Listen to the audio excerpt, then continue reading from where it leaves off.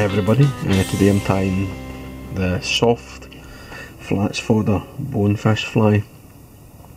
There are two versions of this fly, a hard and a soft. The soft version is tied with chenille or vernille, depending on where you find the pattern listed. And the hard version is like vinyl rib. I mean, it's to be frank, the hard version's essentially a crazy. I mean, absolutely just a crazy Charlie. I think it's stretching it a bit to call it a separate pattern. But the soft version's a bit different. So I'm just starting a size 6 hook in my vise. I'm tying a sort of tan pink version today, but you could tie them, you know, olives, brown and yellow, that sort of stuff.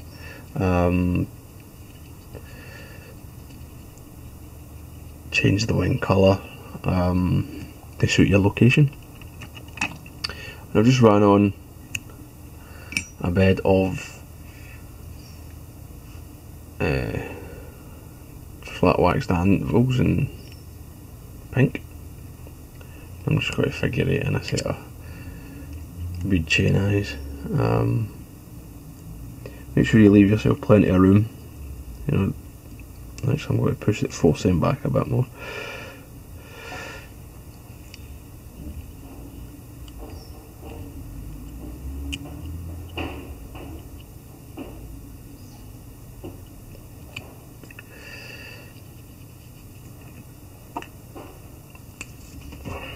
So once you've got your eyes figure eight it on, just a wee dab of super glue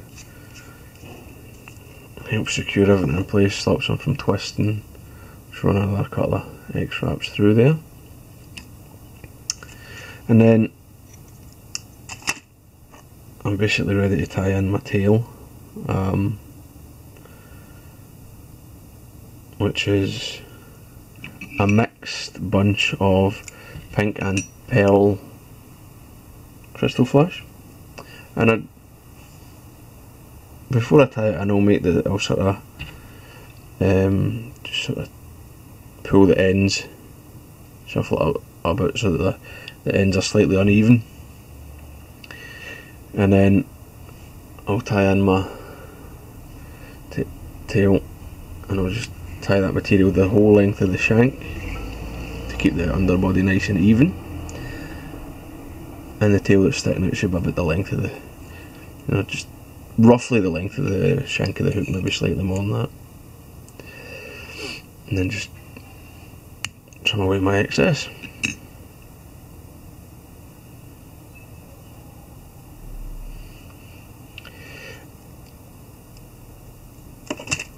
For the body of this fly, we need 2 strands of chenille. I'm using ultra chenille, medium, and I'm using pink and tan. Same again, tie this the whole length of the body so that we get a nice even underbody. You don't want any ugly bumps. So I just wind them together, just dead easy. 2, 3, and then I'll let go of the tan, right, and I'll tie off the pink, because the pink stops here behind the bead chain. The tan will not do anything. I'll just ignore that. Trim away my butts, and then bring my thread in front of the bead chain, and then it's just a quick matter of figure of eighting through and around. Make sure you've got everything covered. That's nice.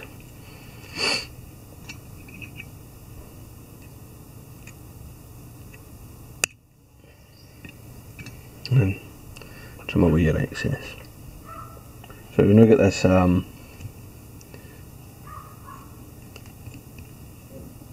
chenille body with the barred sort of tan with the pink barring, then a slightly built up pink head. So there are the wings made of 2 colours of calf tail. So the underwing in this, well, it's up to you. I'm making the underwing tan and then the overwing pink, but you could do it the other way around if you like. You know, how pink do you like it, or how tan do you like it? So I've just got quite a sparse little bunch of tan calf tail, and I'm just going to pinch and loop. Pull the butts back, make sure it doesn't creep over the top there.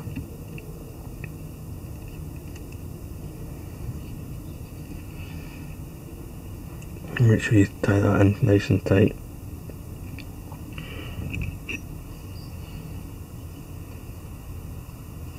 Come on and trim away any waste.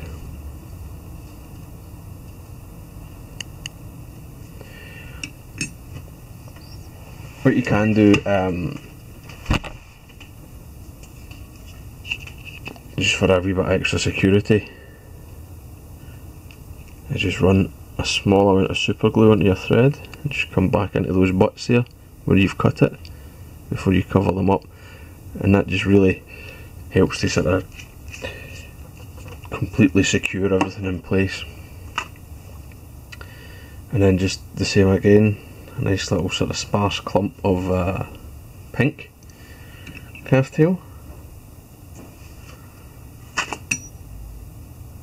Oops. Sort of hand stacking this, it's a wee bit uneven, this stuff.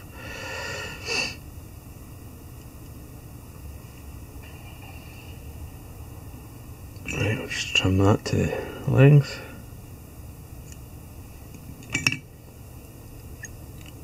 And again, pinch and loop it in. And then tighten up. Just tease that back. Then come in with your scissors and just trim the butts nice and close. And then I'll do the same with the super glue, just to make sure that that's well secured. You don't want the wing pulling out when you fish it, you know, but that will go nowhere. Just come in and tidy everything up. And then the last part of the wing's just a wee bit of flash, and I've got this a couple of strands of pearl crystal flash. I mean, you could use the same mix as the tail, but I'm just going with pink. Just going with pearl, sorry. Just tie them in, fold them back.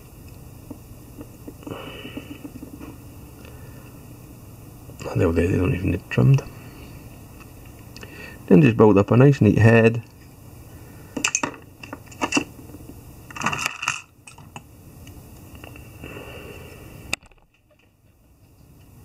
Come in and whip finish.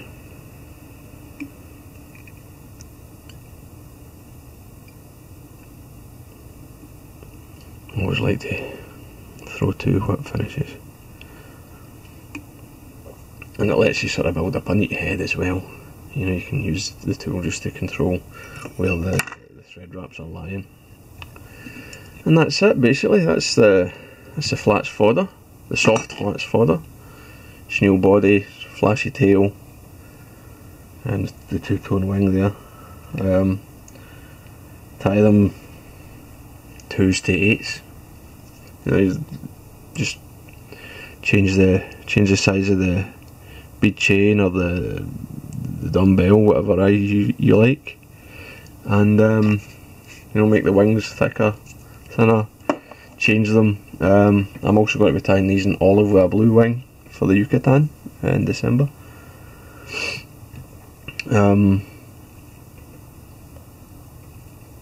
Orange, you know, it's really up to you. It's just a nice wee sort of shrimpy pattern. This is the sort of original tie-in. You might want to add a couple of rubber legs to it if you were tying it, but I'm just giving you the original dressing. So I hope you liked that. If you did, or if you didn't, leave a comment below. Let me know what flies you want me to tie. And don't forget to like and subscribe. Thanks a lot, guys. Bye.